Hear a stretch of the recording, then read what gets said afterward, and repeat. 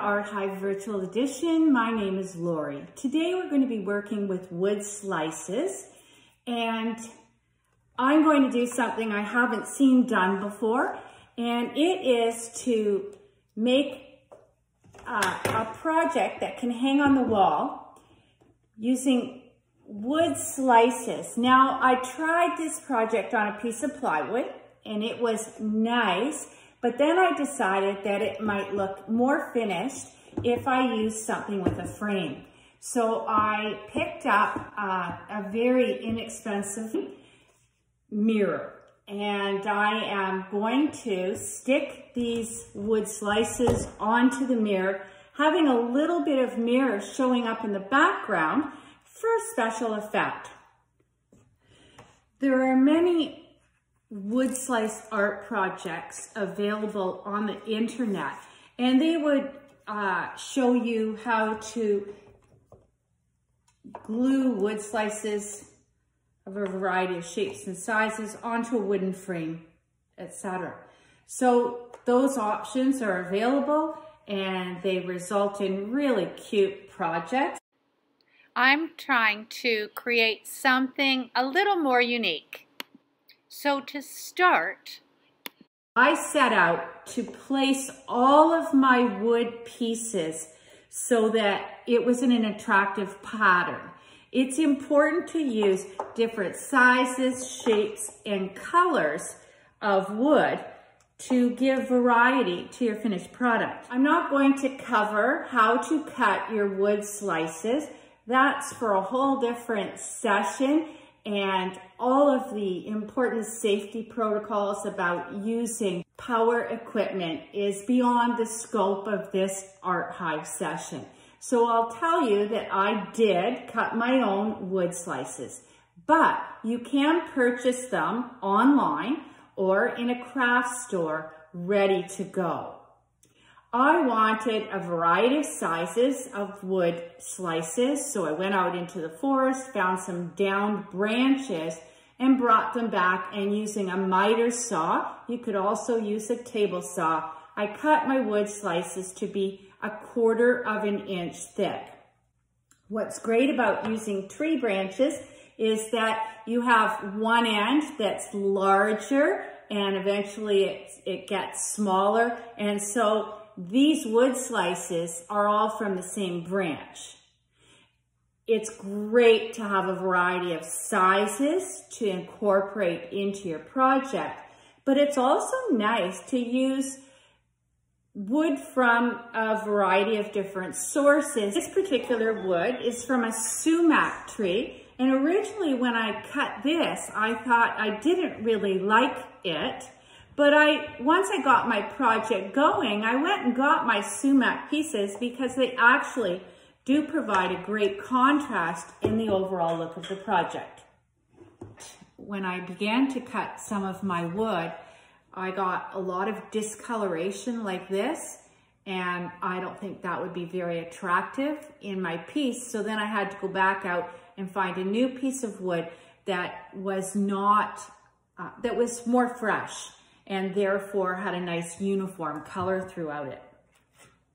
I set out to place all of my wood pieces so that it was in an attractive pattern. It's important to use different sizes, shapes, and colors of wood to give variety to your finished product. As I suggested, the sumac pieces at first I thought were not a very attractive wood slice, but when I started placing them on my project, I realized that it really was a great contrast, and to have all of the same color of wood piece is really not that attractive of a piece. In addition, I have a few pieces that are of an irregular shape where there was a branch sort of coming off the main piece of wood that I was cutting, which I think adds another element of contrast in your piece. So putting all of these pieces onto your canvas, whatever it is you're using, really is very much like doing a jigsaw puzzle. You just keep putting pieces in. Then I take a look at it from a little bit more of a distance to see if my spacing is good and also the contrasting colors. Do I have some spaces that show too much of the mirror? In which case I want to fill those in better. Size, you don't want too many large ones together, too many small ones together. Just a very random placement, but balanced.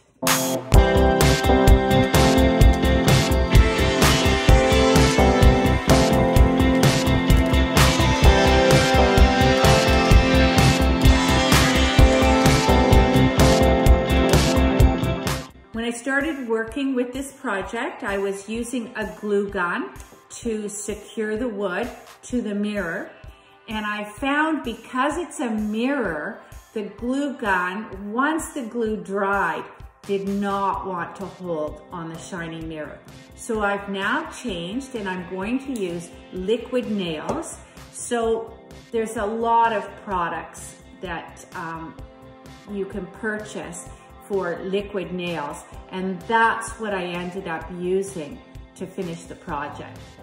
If I was to take everything off and put the liquid nails on, I would have to redo my whole jigsaw puzzle, and we all know how long a jigsaw puzzle takes, so I want to avoid doing that by simply placing each piece back into my canvas individually.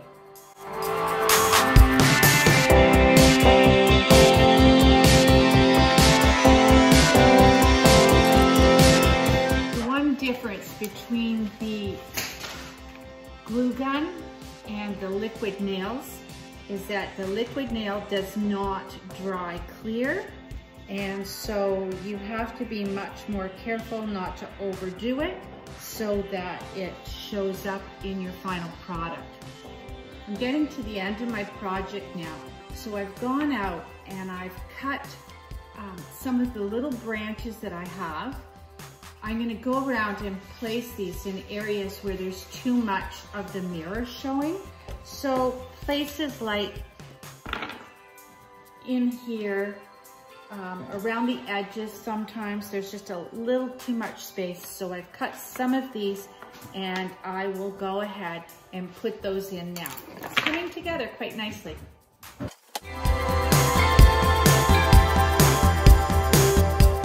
When I put these little half pieces in, I want to be careful too not to have them stuck right up tight against other pieces of wood, because I want to maintain that distance that I've set throughout the whole project.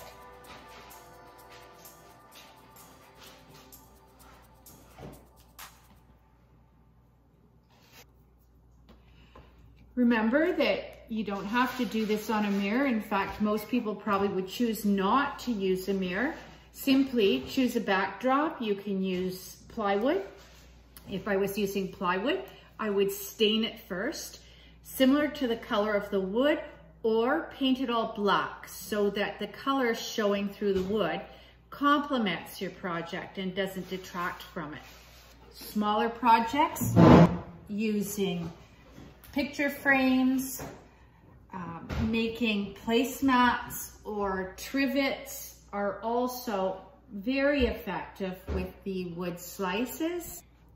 I'm going to pick my project up now just to see if I have forgotten to secure any of the pieces. They'll fall out and I'll know that I still have a little bit of work to do.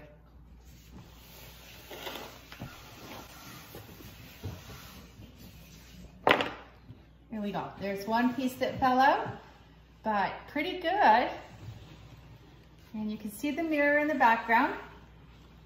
Shows up quite nicely, but it seems to me that it's quite uniform throughout the project, except where this piece fell off. So I'll get my liquid nails and address that problem. I hope you enjoyed this project, and I look forward to seeing you again next week.